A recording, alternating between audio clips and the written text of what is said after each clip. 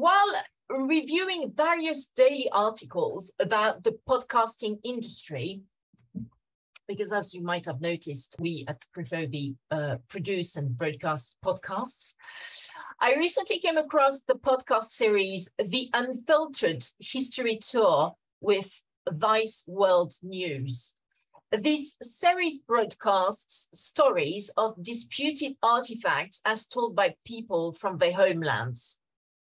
This is what it says in the website of the Unfiltered History Tour. And these series are in relation to artifacts which are held or stored at the British Museum in London in the United Kingdom. I listened to the 10 episodes and was moved by how strongly the defendants of the people to whom these objects belonged, such as an Egyptian researcher for the Rosetta Stone, a filmmaker from Rapa Nui for the statue Oa Akananaya, an artist and writer from the Kingdom of Benin in Nigeria for the Benin bronzes, a Ghanaian drummer for the Akan drum, an Indian intellectual from the Amaravati marbles, Jamaican citizens for the figurines Birdman and Bonoyel, descendants of Aborigines for the Australian Geargal shield, a Greek university student and activist for the Parthenon marbles, Chinese descendants for the porcelain vases and sculptures taken from the Summer Palace in China, and an Assyrian writer and artist for the artwork describing the lion hunt of Ashur-bani-pal. So these were the 10 stories which are featured in this series, the Unfiltered History Tour with Vice World News. And I was deeply moved while we're listening to them, because these people who were interviewed felt very strongly about the injustice to have these disputed objects stuck at the British Museum in the UK. So while the British Museum acknowledges that there are contested objects in its collection, nothing has pragmatically and tangibly been done so far by UK authorities to return those extremely contentious cultural assets to the descendants of the people from whom they were taken. Similar claims for cultural assets restitution were made to other UK institutions and museums, as well as to French museums, such as the Musée du Quai Branly in Paris, a museum featuring the indigenous art and cultures of Africa, Asia, Oceania, and the Americas. I decided to delve into these legal issues deeper. What is the state of play in relation to obligations of restitution of objects stolen or taken or bought during the discovery and colonization periods, as well as after, by the UK and France in visited, colonized, or ex-colonized countries? What is the legal framework applicable to these cultural assets, restitution disputes and claims? How can the descendants of the people whose artifacts were stolen efficiently and effectively obtain restitution of their objects from French and UK institutions as soon as possible? So let's have a look first at the legal framework for cultural assets restitution. And let's start, of course, with the highest source of law which exists, which are international conventions. International law provides for 3 conventions which apply to cultural assets restitution: the UNESCO conventions, as well as the UNIDROIT convention. Various UNESCO conventions, such as the Convention for the Protection of Cultural Property in the Event of Armed Conflict, dated 14th of May 1954, the 1954 Hague Convention, and the Convention on the Means of Prohibiting and Preventing the Illicit Import, Export, and Transfer of Ownership of Cultural Property, dated 14th of November 1970, were adopted to protect cultural property, such as monuments of architecture, art or history, archaeological sites, works of art, manuscripts, books, and other objects of artistic, historical, or archaeological interest, as well as scientific collections of any kind, regardless of their origin or ownership.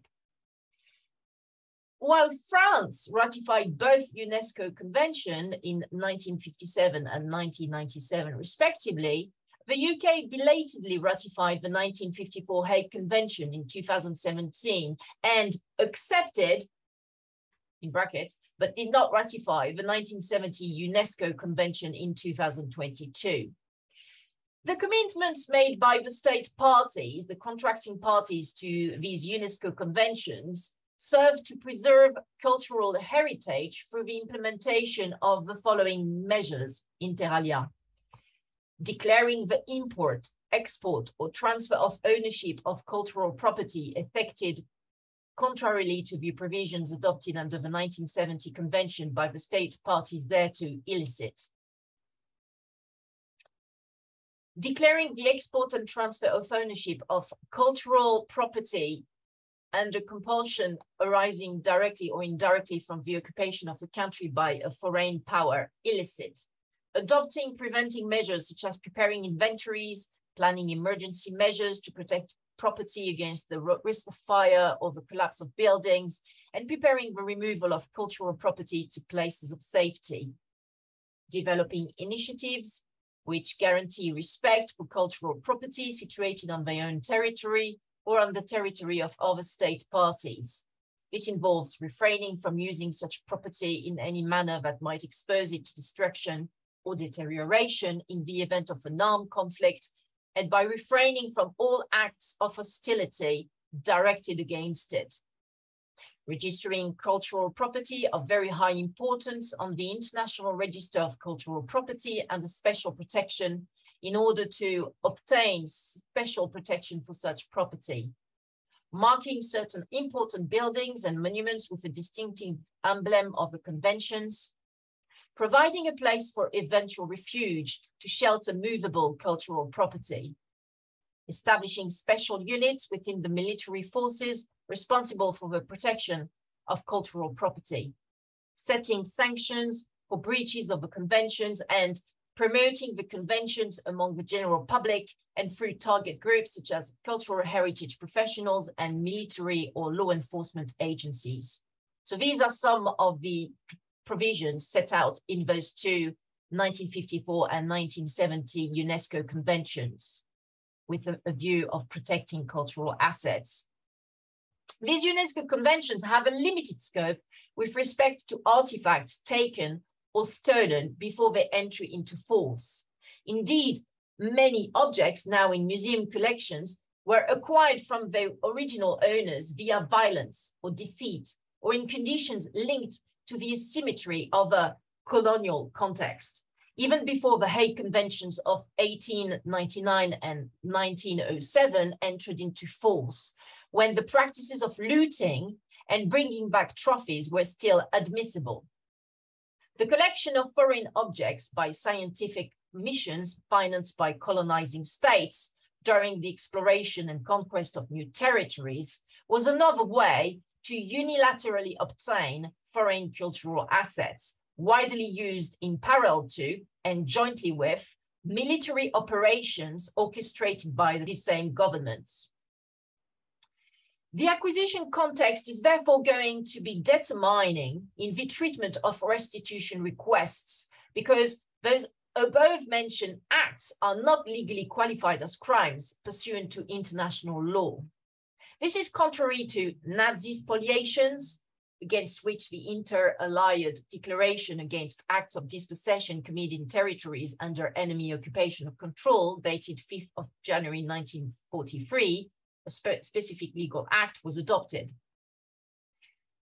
Also, this is contrary to pillages and destructions in wartime posterior to the above mentioned 1954 Hague Convention. Secondly, many objects from public collections were gifted or bequeathed to museums by the heirs of colons, military men involved in the conquest operations, colonies, administrators, or missionaries, sometimes several decades after the death of their ancestors. The terms of the initial acquisition of these objects, which spread over almost a century and a half, may be very diverse. Spoils of war, of course, thefts, gifts more or less freely consented, but also barter, purchases, fair or not, or even direct orders made to local artisans and artists. Most of the time, the museum that is the beneficiary of those gifts, already ancient, has limited information on the terms of the first acquisition of these objects, and even sometimes on their exact provenance. These objects do not fall into the scope of the above-mentioned two UNESCO conventions. Also, those UNESCO conventions do not have any effect in relation to cultural assets which are held in private hands, as confirmed by the legal case relating to a restitution request made for the Nok statues by Nigeria. I quote here, "The provisions of the 1970 UNESCO Convention are not directly applicable in the internal public order of state parties. Therefore, MX, one of the parties, the defendant in this case, therefore MX is right in arguing that this convention only provides for obligations applying to state parties and does not create any direct obligation against private citizens of these state parties." This is an extract from the judgment from the Court of Appeal of Paris, handed down on the 5th of April 2004, which was subsequently confirmed by a judgment from the Court of Cassation, handed down on the 20th of September 2006. The case is Federal Republic of Nigeria versus MX. Finally, these two UNESCO conventions do not provide for any restitution mechanisms in relation to any stolen or looted cultural property, thereby leaving a legal void in international law with respect to art restitutions. But do not fret, because the UNIDROIT Convention on Stolen or Illegally Exported Cultural Objects, dated 24th of June 1995, the UNIDROIT Convention, fills this gap. It is therefore complementary to these two UNESCO conventions. The UNIDROIT Convention is an important step of establishing a common mechanism and minimal legal rules for the restitution and return of cultural assets between contracting states, with the objective of improving the preservation and protection of the cultural heritage in the interest of all. Indeed, the UNIDROIT Convention applies to claims of an international character for, number one, the restitution of stolen cultural objects, and number two, the return of cultural objects removed from the territory of a contracting state, contrary to a law regulating the export of cultural objects for the purpose of protecting its cultural heritage. But the scope of the UNIDROIT Convention is limited in practice because countries such as France and the UK, where a considerable portion of illegally exported cultural assets and stolen cultural objects taken during the colonization period is stored in national public collections, have either not ratified or not even signed for the UK such UNIDROIT Convention. France has signed the UNIDROIT Convention but not ratified it, while the UK has neither signed nor ratified the UNIDROIT Convention. Also, some time restrictions to claims for restitution of stolen or illegally exported cultural objects are set out in the UNIDROIT Convention. Such claims may be brought in 3 years from the time the claimant or the requesting state knew the location of the cultural object and the identity of the possessor, and in 50 years since the time of the theft, the export, or from the date on which the object should have been returned.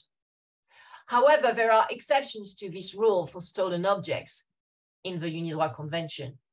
Cultural objects that form an integral part of an identified monument or archaeological site, or which belong to a public collection, are not subject to time limitations other than a period of 3 years from the time when the claimant knew the location of a cultural object and the identity of its possessor. In addition, a contracting state may declare that a claim warrants an extended time limit of 75 years or longer, if so stated in its national law. This is provided at Article 3.5 of the UNIDROIT Convention, for example. Besides, the UNIDROIT Convention is not a retroactive treaty, and as such, it only applies to cultural property stolen or cultural objects illegally exported after the UNIDROIT Convention entered into force. However, the UNIDROIT Convention does not in any way legitimize any illegal transaction of whatever which has taken place before the entry into force of this convention. And the UNIDROIT Convention does not limit any right of a state or other person to make a claim under remedies available outside the framework of a convention. So it does give a leeway, so to speak, for the states to decide how they want to play it in terms of making some cultural assets restitution claims. The UNIDROIT Convention is limited in scope. At least it gives a good base of a mechanism on how to systematically organize restitution claims. So now that we've looked at what international law provides in relation to restitution of cultural assets, let's have a look at the European Union legislation. It is Directive 2014/60/EU of the 15th of May 2014, which applies in this respect. And it relates to the return of cultural objects unlawfully removed from the territory of a member state.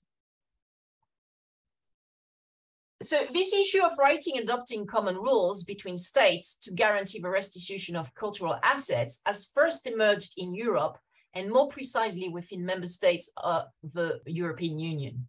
EU member states benefit from economic, cultural, and legal integration tools, which are highly developed on certain aspects, and in particular on restitution of cultural assets. But the implementation and benefit from these automatic restitution mechanisms for cultural assets which were stolen or illicitly exported are limited to EU member states only, of course. So this directive of the 15th of May 2014 on the return of cultural objects unlawfully removed from the territory of a member state provides for this EU-wide right of restitution of cultural assets. Since Brexit, the UK is no longer a member state of the EU, and therefore this directive no longer applies on its territory. However, the directive applies in France, one of the remaining 27 EU member states, via its transposition into French national statutory laws. This directive is very hands-on. It's a very hands-on framework on how cultural assets should be returned, within which time frame and under which conditions. However, when the request for restitution comes from a third-party state, i.e. not an EU member state, the protection of the buyer acting in good faith, as well as the principle of territoriality of laws, which is the principle pursuant to which the judge will rule only in compliance with the law of a country in which the object is located at the moment of a restitution claim. So these two principles, the protection of the buyer acting in good faith, as well as the principle of territoriality of laws, usually block any successful outcome to such restitution requests. So in case the request for restitution comes from a state outside the EU, the above mentioned UNESCO 1954 and 1970 conventions apply, but as already stated, they have limited scope. The imbalance between the law applicable in EU member states and the principles that the judge uses against third-party states located outside Europe seriously impacts the future of cultural assets restitutions to countries located in Africa, Asia, Australasia, and the Americas. Such imbalance could be addressed if France and the UK, as well as African, Asian, and Australasian countries, ratified the above-mentioned UNIDROIT Convention. This convention sets out an automatic restitution mechanism, which would apply to its contracting states. It could be the foundation for a common right to restitution, in particular and potentially in relation to cultural assets taken during the colonial period, with all the restrictions that I mentioned before. The ratification of the UNIDROIT Convention may therefore be the key to set up an automatic restitution mechanism, not only in the EU, but also outside the EU. EU member states have applied such ambitions by infusing the principles from the UNIDROIT Convention within the directive. Therefore, the extension of such principles to third-party states via the UNIDROIT Convention should be in the future achievable. Let's hope so. Now, let's have a look at the French rules. The current French legal framework is set up in such a way that it blocks and opposes most restitution requests addressed to French museums with respect to their museum collections via its provisions from the Code du Patrimoine, which entered into force in 2004, and provisions from the Code Général des Propriétés des Personnes Publiques, which entered into force in 2006. The French current legal framework sets out a definition of the public domain furniture, which covers all cultural assets, in particular, public collections. Such definition of a French public domain furniture triggers some legal protection backed up by the rules of imprescriptibility and inalienability of a public domain, which blocks all restitution requests. So basically, pursuant to French law, when these cultural assets are into the French public domain furniture, then they cannot be sold and they cannot be returned or gifted. Indeed, the statutory principle of inalienability of French public collections enshrined in Article L4515 of the Code du Patrimoine is opposed to the transfer of ownership of any one of these assets preserved in these collections. This is because all assets belonging to the French public collections are national treasures pursuant to Article L111(1) of the Code du Patrimoine. In France, the rare restitution cases which took place during the last 20 years were made possible via mechanisms designed to go around the rules relating to the French public domain. Two legal avenues were pursued.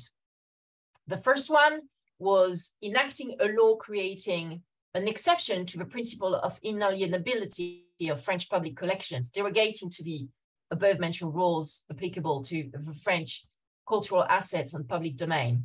So, for example, Law 2002-323, dated 2nd of March 2002, relating to the authorization of a restitution by France of the mortal remains of Sarah Bartman, also known as the Hottentot Venus, to South Africa.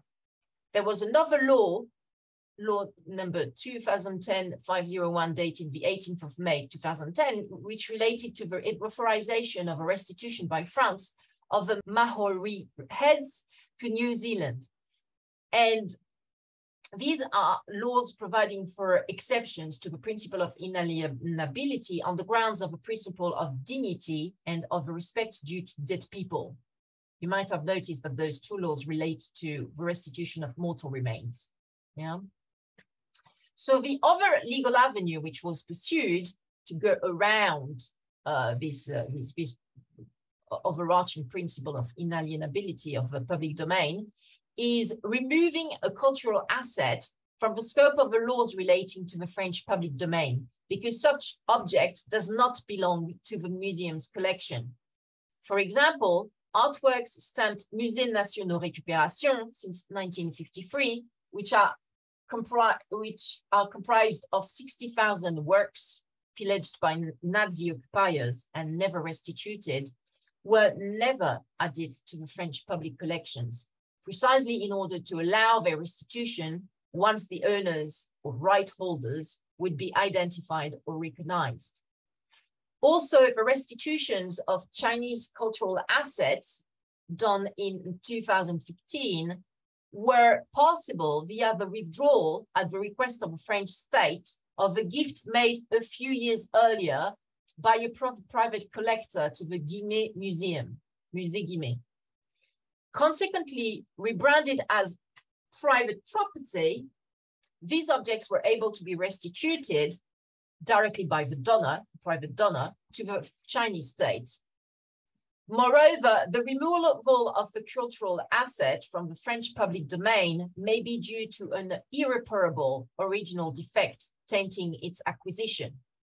Objects coming from illegal trafficking entered into French public collections after 1997, since France ratified the 1970 UNESCO Convention in January 1997. So objects coming from illegal trafficking entered into French public collections after 1997 because of some negligence in controlling their provenance upon acquisition, or which illicit status was revealed further to discovering new facts, may be the object of a cancellation of a acquisition by way of sale, gift, or donation via legal proceedings initiated by the defrauded French public entity.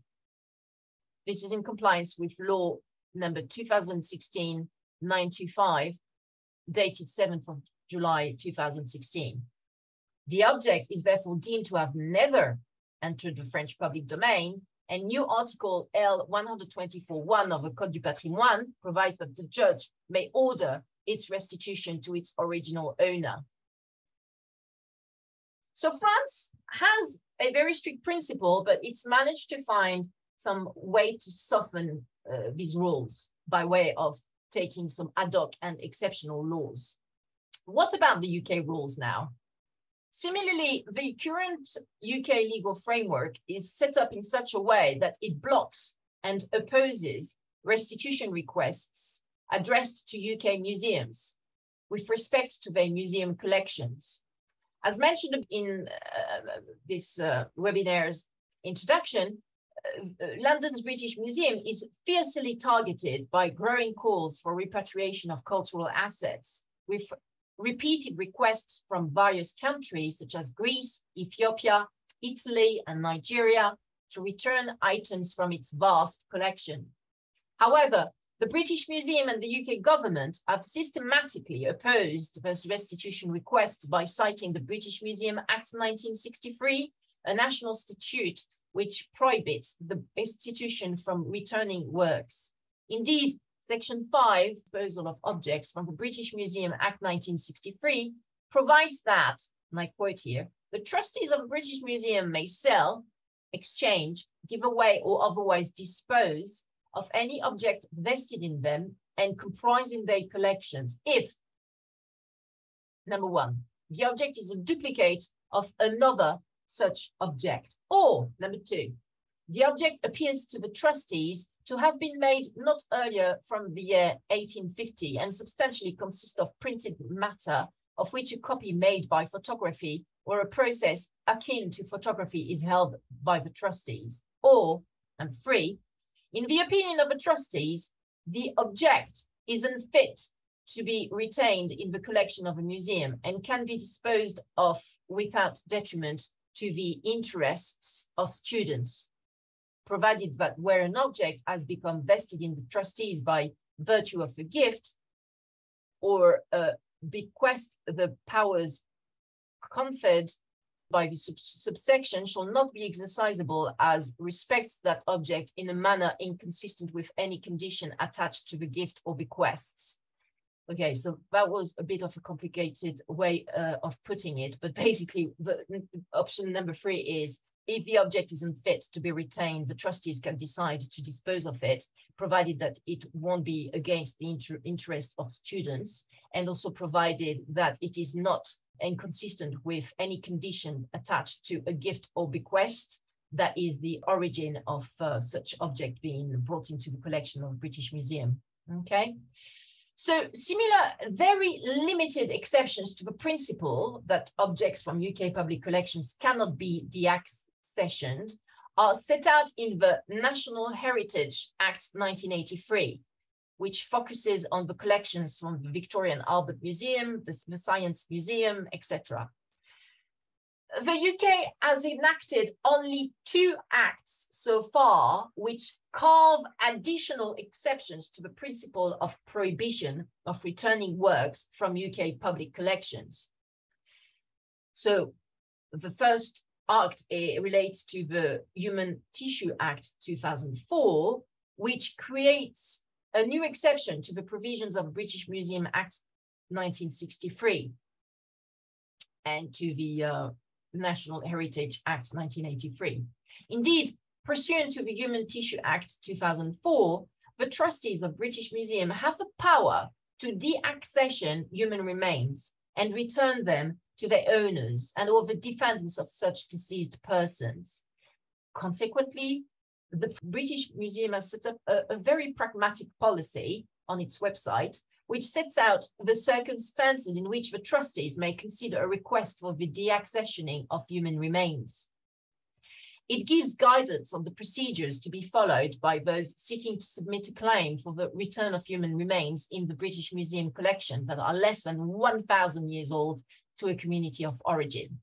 So as you can see, this is the same type of exception than the one carved out by the French authorities. This is in relation to mortal remains which may be returned to communities of origin. The second act, which provides for some additional exceptions to the principle of prohibition of returning works from UK public collections, is the Holocaust Return of Cultural Objects Act 2009, which opened up repatriation of artwork looted during the Nazi era. Aside from those two mentioned ad hoc exemption acts and processes, the UK has stuck to its guns and objected to each one of the restitution requests made by various third-party states or indigenous communities in Africa, Asia, and Australasia. A stern no. Because it says that it is not allowed under the British Museum Act 1963 and or under the National Heritage Act 1983 for these objects which are considered to be part of the national heritage to be taken out of the UK. Okay, so it's always been no in the UK. In France, there have been quite a lot of restitution, and I'll come to this in a second, but UK, always no. In particular, with respect to the contested objects from the collection of the British Museum, the UK government and institution have muddled the waters, proposing the development of long-term relationships with the communities, making the restitution claims, signing, I quote here, memorandum of understanding to develop mutually beneficial projects with artists, scholars, and other community members. Also suggesting that some new museums be built in the territories of third-party states, which have made the restitution claims to facilitate permanent displays of objects. But at the end of the day, the UK is still firstly opposing any attempt to restitute these objects. Many commentators and members of the public think that such backward attitude towards restitution of stolen or illegally exported cultural assets is no longer acceptable, with Vice's Unfiltered History Tour being a very poignant illustration of how many communities are reeling and not being able to get their cultural objects back, in particular from the British Museum. Some stakeholders even use guerrilla war techniques to shock members of the public and the press and make a point, in particular with respect to African cultural assets. Mwazulu Diyabanza, a Congolese Pan-African political activist, expressed his support of cultural restitution and the removal of African artifacts from European museums obtained during colonization by barging in the Musée du Quai Branly in June 2020 and subsequently taking a 19th century funeral post of the Bari people from this French institution. He was actually sentenced to a fine of like 250 euros or something for that. But now he has a criminal record, poor guy. Now, let's move to our second point that I wanted to report back to you today. In relation to cultural asset restitution, what actions have been taken or should be taken to allow the return of stolen or illicitly exported objects to their countries of origin? Let's have a look at the present and the future now. While French President Emmanuel Macron is widely disliked in France, and that is an understatement, in particular due to his autocratic and violent ways to impose reforms, He was surprisingly avant-gardist in his approach to cultural assets restitution during his first 5-year mandate. Indeed, he commissioned Senegalese academic Felwine Sarr and French art historian Bénédicte Savoy to research and then write an ethics report on the restitution of African cultural assets, which was issued in November 2018. The report, which I read in full despite its 248 pages, is excellent. It's extremely well researched and it's well balanced on the whole to find an appropriate, lawful and systematic approach to ethical restitutions of African cultural assets. These African cultural assets are currently predominant in French public collections, which contain around 90,000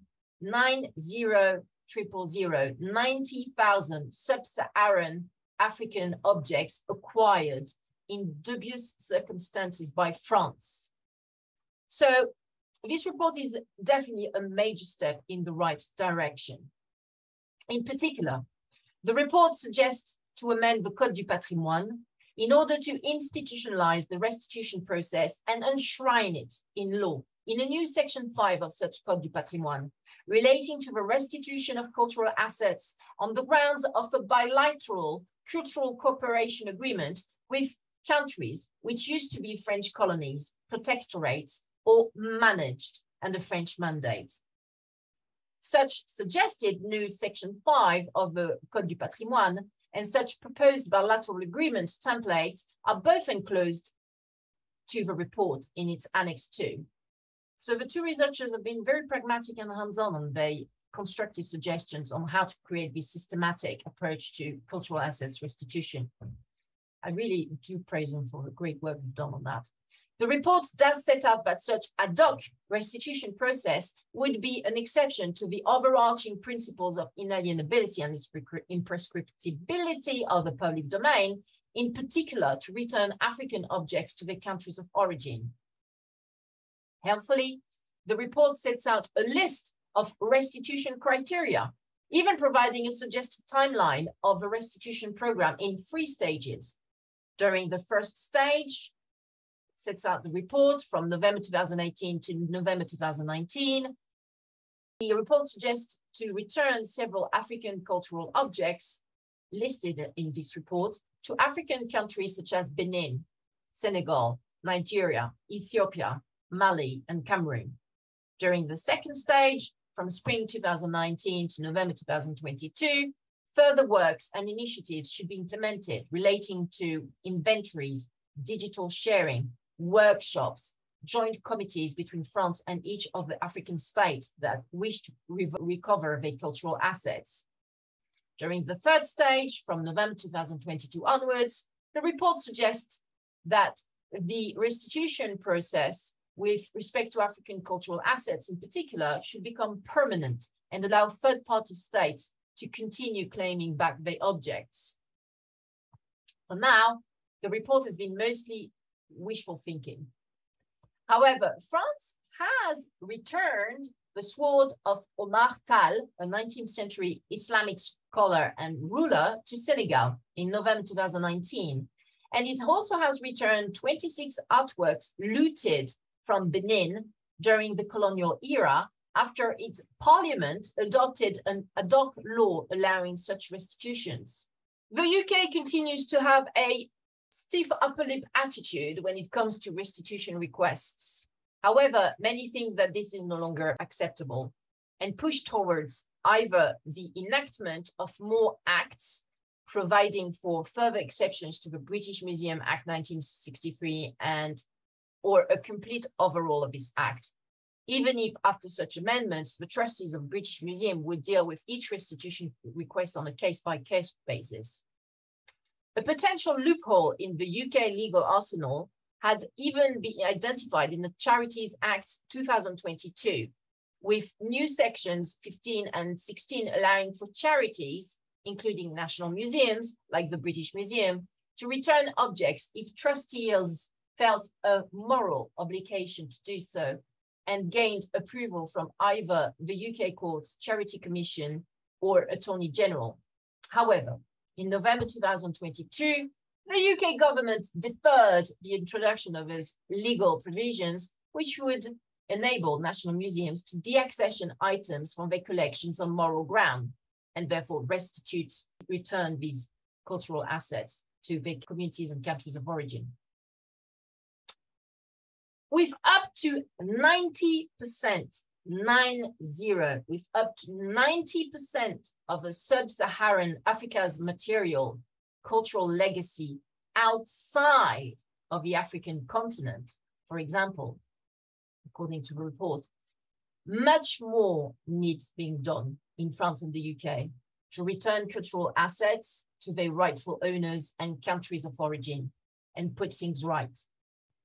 Private initiative, such as a recent $15 million four-year initiative by George Soros Open Society, hoped to spur momentum in reparation efforts through legal, financial, and technical support to governments, regional bodies, museums, universities, and civil societies. This is it from me. And thank you so much for attending this talk, and I'll speak to you very soon. Bye, everyone. Bye-bye.